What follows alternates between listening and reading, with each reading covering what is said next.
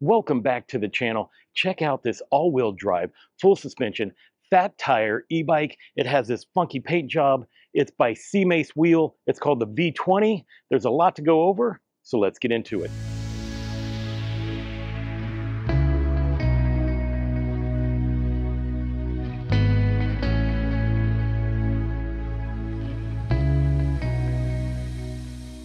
This bike will come to you as a Class 3 e-bike, which means we should be able to reach speeds up to 28 miles an hour via this half-twist throttle on our right-hand side here, our 5 levels of pedal assist, and our cadence sensor down below. This bike weighs 87 pounds and has a payload capacity of 330 pounds. And the only place you can get this bike is on buybestgear.com. You can purchase it for $16.99, and it comes with a 1-year warranty. It only comes in this step-through version right here, and CMACEWheel says that the average rider height is going to be from 5'3" to 6'5". And as I mentioned before, it's only going to come in this Miami limited color, which is inspired by the video game Grand Theft Auto 6. CMACEWheel says that the V20 will do 37 miles using throttle only or 43 miles using pedal assist. Now, we're probably not going to get that because if you've seen any of my videos, you know that I'm going to run this bike through a lot of tests. I'm going to make it climb some hills. We're going to put it in the sand, and we are definitely going to run this bike through the paces. The V20 has a 48-volt, 750-watt brushless rear hub motor. It has a peak power of 1,000 watts and 70 Newton meters of torque. The V20 also has a front hub motor as well. It is also 48 volts, 750 watts with 1,000 peak and 70 Newton meters of torque. Combined, this bike provides 2,000 watts of peak power and 140 Newton meters of torque. The V20 comes with a 7-speed transmission with a Shimano Tourney TZ derailleur and the Shimano 7-speed thumb shifter. For stopping power, you have the K-TET 2-piston hydraulic brake system and these 180 millimeter super thick rotors. It has a dual crown front fork system with 60 millimeters of travel. There is no preload, nor can you lock it out. It also has a middle shock, making this bike full suspension, which has 19 millimeters of travel. The tires are from Chaoyang. They're 20 by 4 inch. They have a medium aggressive mountain bike pattern, and they're puncture resistant. When it comes to the battery of this beast, this is a 48 volt, 20 amp hours with 960 watt hours of power with it. You can leave the battery in the bike and charge it. Right over here is a charging port, or you can take one of your 2 keys and remove it out of the frame and charge it somewhere else. Now to do that, you're going to put your key in here. You're going to turn it. There is a tab right here that you push in and pull the battery out. See, right here is the tab. Then you're going to take a look. There's your little mounting point right here to make sure that it stays where it needs to be. Put that in there, hear the click, pull out the key, you're good to go. Now it does come with a 4 amp charger, which means you can charge this battery from 0 to 100% in 5 hours. The bike has a UL certification of 2849, and it is also IPX rated 6.5. which means it can handle high pressures of water from every angle. Additional features include plastic fenders, aluminum pedals, a back rack that can hold 110 pounds, quick release seat post clamp, an overly padded seat that has a light on the back with 2 different light patterns, and an adjustable stem. Let's talk size and fit. Now the bike itself is 70 inches in length, and let's set this up for your shortest rider. I mean, the seat goes down very far. Now this is an adjustable stem, and that can go forward and back to make it for your comfort, but that's what that looks like at its shortest setup. As you can see, I have my adjustable stem back some because I like it better that way. And then we're going to put this at its highest setting, which is right here. And that is for a very tall rider. That seat is super high. All right, let's go ahead and put it down to what I'm used to. And this is how I'm going to be riding it today. So I'm 225, I'm 5'9", I have a 32-inch inseam, and this is what I'm going to look like riding this bike today, like this. And then, since it's full suspension, this is how it's going to bounce around as I hit the bumps. Cockpit Operations. On your left-hand side, you have a very thin type grip right here. This is your rear brake lever, so this is opposite than what you're used to. This is more like motorcycles. Right here is your rear brake lever. This is your headlight on and off button. These are your turn signal controls. This is your horn And this is your main control pad. To turn the bike on, you're just going to hold this button right here. As you can see, the screen comes on and it is full color. This is your battery indicator right up here. This tells you which pedal assist level that you are in. This tells you what your speed is. This shows you which motor is working on the bike. Then you have your trip, odometer, max, and average speed. To bounce between these levels right here, you're just going to hit this button over here on the side. It bounces from your trip, odometer, max, and average speed. To move up and down in pedal assist levels, you're just going to hit this plus button right here. As you can see, it moves it all the way up into 5. And then to drop down in pedal assist levels, well, you're just going to use your minus button right here. Currently, we are in rear wheel drive. If you want to switch it to dual drive or front wheel drive, you're just going to hold this plus button down. And as you can see, it now lit up and it's showing that both motors are going. If you hold it again, it's going to show that just the front wheel is providing power now. To turn your headlight on, you're just going to turn that button on right there. That turns your headlight on, and this turns it off. I'm a fan of these big motorcycle type headlights. As you can see, it has a nice halo that goes around it and a spotlight in the middle. This is your tail light. This is what it looks like when you turn your brakes on. The bike also has turn signals. You're going to move that over here to the left. It's going to activate your left turn signal. That will activate your right turn signal, and this in the middle turns them off. And this is what it looks like when the headlight's off and you hit your brakes and your turn signals during the daytime. This bike also has an electronic horn. Oh man, that is loud. Currently your bike will be set into kilometers. Let's go ahead and change that. We're going to hold the plus and minus button down. And as you can see right here, it has the 01P, which shows kilometers. We're going to hit this button here on the side real quick. We're going to change it to 1. And then we're going to hold that button again, and it takes us back to the screen. We need to pop over here to P08. The reason being is the throttle is not set up to work on this bike when it's at a dead stop. So from in here, we're going to go and we're going to set it up to number 1. And now our throttle should be good to go. This button right here normally turns the headlight on and off, but they have this separate one over here. So if you hit this button, it will dim the screen and show you that your headlight's on, but your headlight is not on. So just disregard that button. On your right-hand side, you have your half-twist throttle right here. This is your front brake lever, and this is your thumb throttle. To go up in gear, you're going to push the little thumb part here, and then to go down in gear, you're just going to click the lever with your thumb. It is now time where I take this bike out and see how it performs. I do want to show you what came with the bike as well. When you open this up, it has all your tools and a little air pump, everything that you would need, to include a tire patch kit. Now, I put flat out in my tires, so I won't be needing any of this, but I just wanted you guys to see, and it looks like you can attach it right here. Let's talk about this trip mileage here real quick. I haven't been able to figure out how to reset the trip mileage, and I've tried all kinds of stuff. So I sent an email out to the manufacturer. Hopefully they'll give me that answer. But right now, it's going to show that we're taking off with 4.1 miles. I've got Strava going. Hopefully by the end of this video, I can show us how to reset this trip mileage. We are out here on the beautiful 606 trail here in Chicago. This is where I start off all my reviews. And right now we are riding in pedal assist 0, which means it's not providing any assistance to the bike. It's just riding it as if it is an analog bike. And right now we're cruising at like 12 miles an hour, so that's not bad. I do have it in gear 5, and it's really not that bad to ride. Now we are going to test out the throttle. I have it in pedal assist 1. I want to see if the throttle is dictated to the pedal assist level. Just push it. And right now I have the bike on just using the rear motor. That's how we'll be doing most of the review until it's time for us to test other things. Pedal assist number 1, yeah, it is dictated, so we're only doing 10 miles an hour. Let's go ahead and put it in number 2.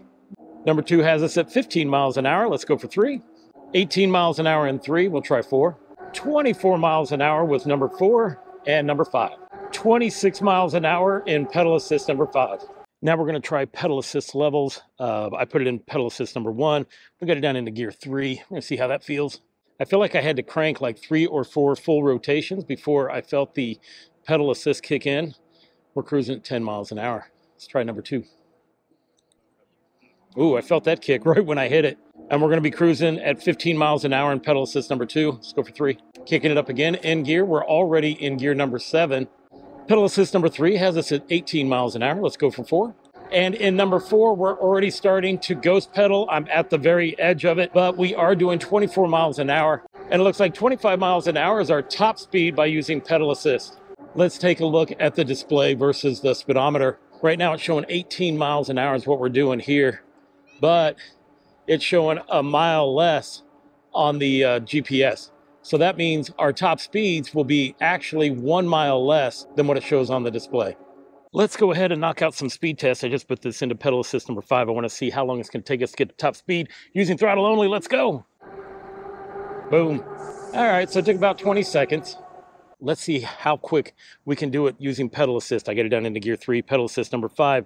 We're not going to use throttle. We're just doing this. Let's go. Oh. We are jumping up in gear real quick.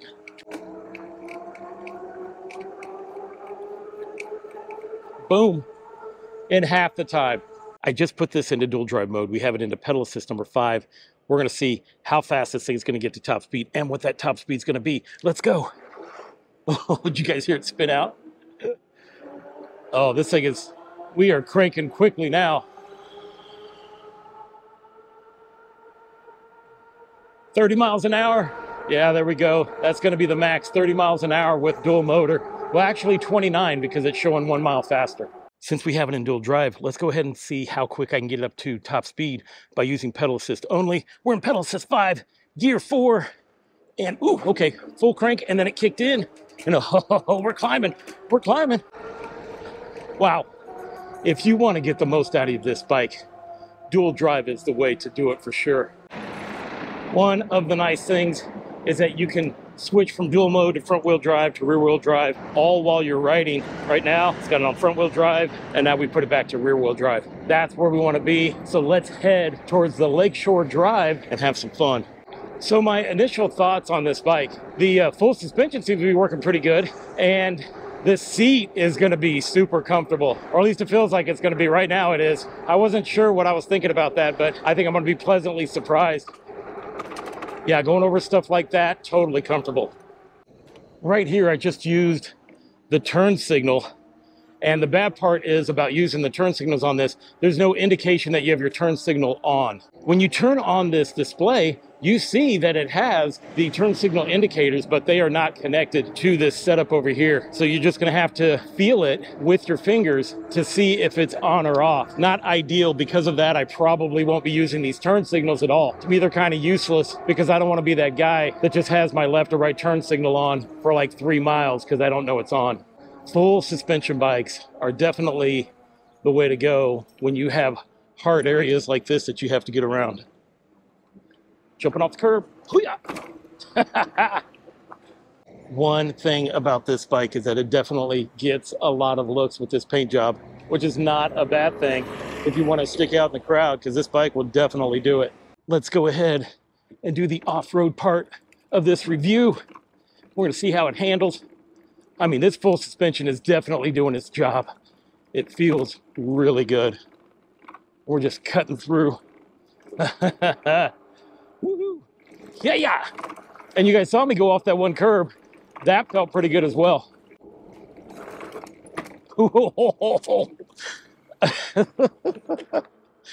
Oh, we got a little bit of air. Oh, this is a fun bike. Hey, buddy. That's where it's good to have a nice loud horn. We have made it. It's time for the sand test. We'll put this thing into 5. Let's go ahead and put it into all-wheel drive. There we go. All-wheel drive, pedal system of 5. We're going to see if we can tear through this sand, because this is about as loose as sand as you're going to get. Oh my gosh. Oh my gosh. We are just going right through it. Ooh, looks like somebody else has been here. Oh, this bike does not want to give up. It is just tearing through this sand. And not all sand is created equal. This is about as loose as sand as it could get. And this bike is just powering through it. I'm not even helping with pedaling. I'm just using throttle only. Yeah, that is freaking awesome. This thing is a monster. Oh, yeah. That's what I love about all-wheel drive bikes. You can make it to the beach. You can go through the beach. You can drag somebody through the beach. and you'll still be good to go. All right, man, super cool. It has been a while since I've had that much fun doing a sand test. Now we're gonna head off to this monster hill that I know of. I didn't want to do it on the normal 15 to 20% grade because we're going to go into a hill that starts off at 20% and then at the end peaks out at 31% grade or angle or degree or whatever it is. It's steep. That's all you need to know. Let's test out the front wheel drive part of this bike, and it feels just like it does when you have it on rear wheel drive. Some of them don't. This one does. Yeah, I can't even tell that I have it into front wheel drive as opposed to rear wheel drive. The only way you can tell is by this indicator on the screen. Let's see how it feels. Let's see how this front wheel drive feels going up this hill. See if I can tell. No, I cannot. So that tells me that this thing is balanced well when it comes to the front and rear motor. Yeah, it felt just fine.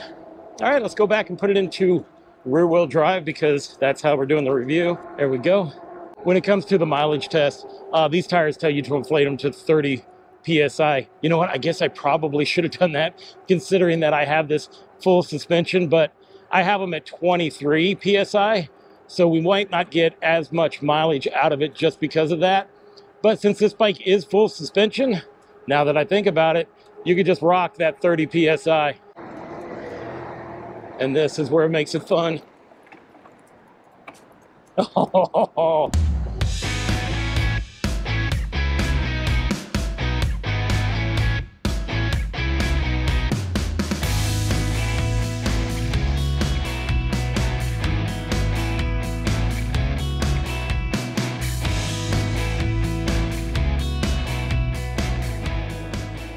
Here we go. This is a hill for an all-wheel drive bike.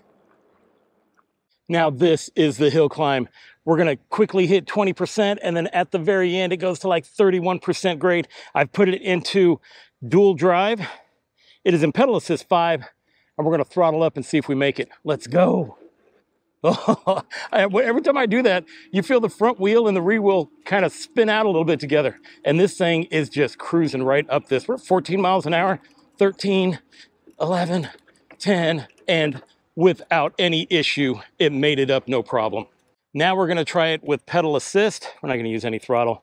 I put it down into gear 5 since we're in dual drive, and let's see how that works out. Oh, you gotta wait for the pedal assist to kick in. Go, kick in. Oh, let's go.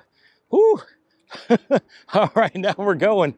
It's one of those things that you definitely wanna make sure that you hit a hill like this on a rolling start, and it made it up with very little effort at all once it kicked in.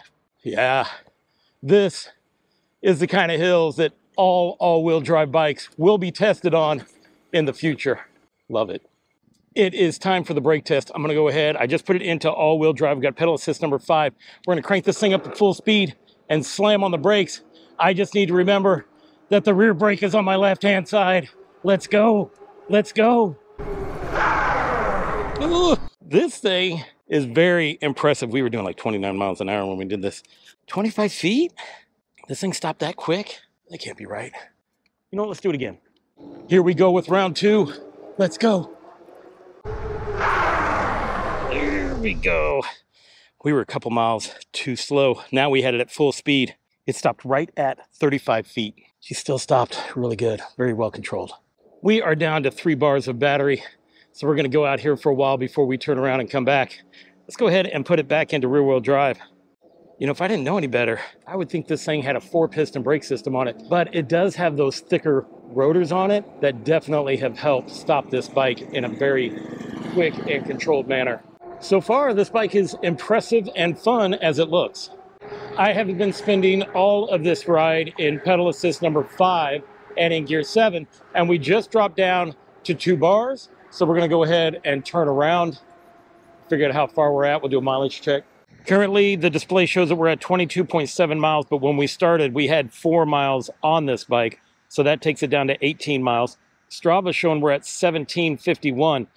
These are pretty close. So if you were to go out without using a third-party app, you're gonna be able to get pretty close to how far you've gone. Now it's time to head back and see how many miles we can get out of this bike. We do have the advantage now that the wind is at our backs for a change. So that's going to help us get more mileage out of this bike. We spent the whole first half just riding into the wind. Even though the full suspension was working pretty good when we took off, it was a little bit stiff. But now that we've done all this stuff with it, it is very comfortable. I mean, I thought it was comfortable before, but then it just kind of, you know, broke in, and now it's like super nice.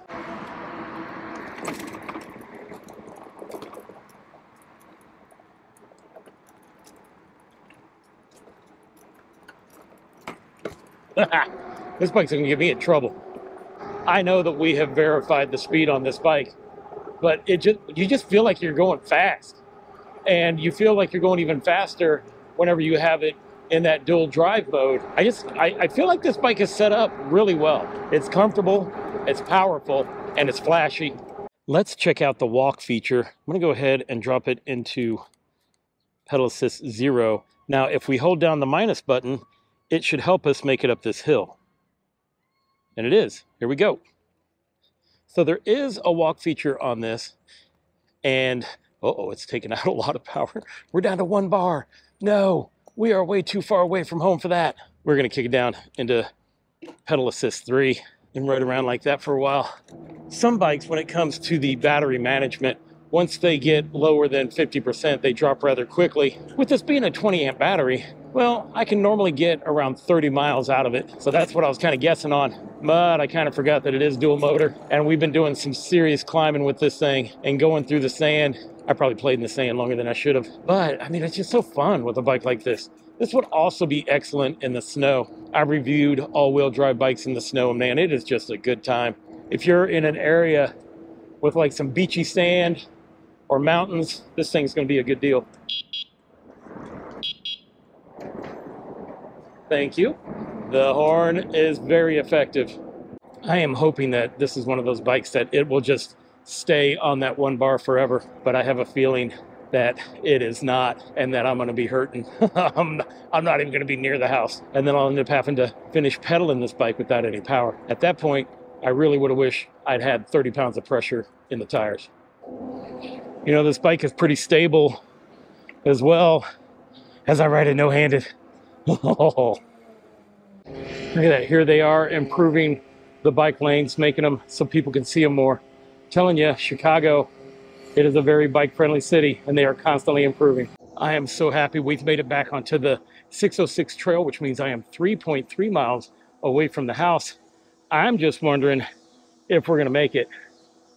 Come on, baby, you can do it. If you decided to just keep this bike in pedal assist number 3, well, you would definitely be able to do a lot more miles than what we're getting on this review, because this thing is just definitely helping me stretch out what is left of the battery being in that pedal assist number 3. And it's actually a comfortable pace to be going. You know, 16 miles an hour, that's decent. I know this battery has to be low, but we don't have any pulsing or anything like that. So I have a feeling that, you know, like with other bikes, yeah, you'll slow down on these pedal assist levels, but it's just going to give you all the power it has until it can't do it anymore and provide you with assist. You know, the funny thing is I was concerned that we weren't going to make it, and now I'm just using throttle only. And now we've made it to the end of the 606, and we need to turn around and go back. I hate to say it, but I just use my turn signal to turn around, and I feel like my turn signal, my left or my right turn signal has been on for miles. This is why I don't like turn signals on bikes where you can't have any kind of indication that they are on. Just as predicted, there is no pulsing or anything like that. This bike is just giving me as much power as it can. You know what? Let's try something. I'm going to put it in all-wheel drive while we have this little amount going, just to see if I notice any difference. And no, we do not. We don't have enough battery power to make that happen where we feel it. But now we can see that the battery emblem itself is flashing. There's no bar anymore, and it's just giving us the flashing mark, which is fine. We're heading home anyways because this bike's not really moving that fast. I did get the information on how to reset the mileage. I tried it first to see if it works, and now I'm just going to show you how to do it. You're going to hit this minus button and that top button right there, and then when the screen comes through, well, boom, it'll reset your mileage. I have made it back, and it is time for my final thoughts. Now, I have to tell you that this bike is an absolute good time. It is a beast in the sand. It is a beast on the hill climbings, and I know it would be a beast in the snow. Now, when it came to the mileage on this bike, well, the display showed that we went 43.1 miles, but we started off with 4.1 miles, which really means that the display is showing that the bike went 39 miles. Now, when you take a look at Strava, Strava shows that it went 36.24 miles. Considering that the display was off on what the speedometer was showing, the GPS one, well, I'm going to have to give it to Strava on this, taking this bike 36.24 miles. Now, think about that. Everything I put this bike through, and it still made that distance. I tell you what, if you had it in like pedal assist number 3 and was just riding it around normal, or maybe even 4, and just having a good time with it, but not doing crazy stuff, this bike would have gone, I believe, probably 50 miles. Just because of how easy this bike was. Now, you know that those meters are going to drop, but once you get down to that last bar, it will stay there for a long time. A couple of things I wasn't a fan of, the turn signals, only because there's no way for you to tell that they're on. So, I mean, this turn signal can be on, and I believe I had one on for multiple miles without knowing, and there's no way you can tell that it's on unless you just happen to go back there and look, or if you fumble with this to try to make sure it's clicked in the middle. Besides that, you had this other part here underneath this seat where when I would move the bike, I just inadvertently turn on this brake light back here into one of those two different functions. So the only way you're going to see that is if you happen to look back there. For me, since you have that rear tail light already, I think I'm just going to take the battery out of this so whenever I pick it up, I don't bump it or turn it on. Speaking of this seat, super comfortable. Matter of fact, this whole thing rode excellent. You know, I thought it felt good in the beginning by the way this suspension was working, but then it kind of like broke in later, and then it felt very plush. And I am very comfortable on this bike. So if you are taking it for a long distance and going and keeping it in like pedal assist number 3, you will be totally comfortable while riding this bike.